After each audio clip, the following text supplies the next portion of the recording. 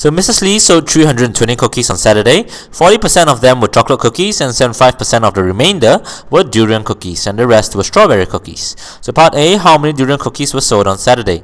So if you consider the ratio of the chocolate cookies to the durian to the strawberry, we know that 40% were chocolate. So 40% is equivalent to 2/5.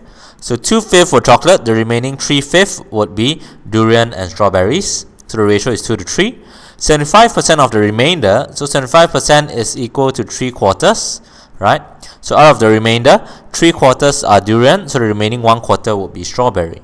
So combining these two ratios, the overlapping part is the durian and strawberry. So this is 3, this is 4, adding up to 4.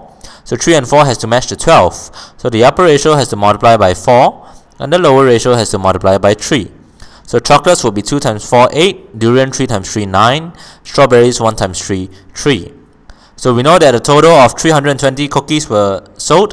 That's 8 units, 9 units, 3 units, which adds up to a total of 20 units to be the 320.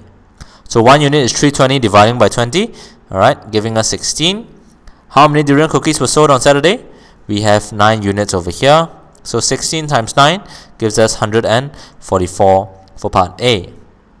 Part B, what percentage of all the cookies sold were strawberry cookies? So we have 3 units of strawberry cookies out of the total of 20, multiplying by 100, right? So that gives us the percentage of 15% for part B.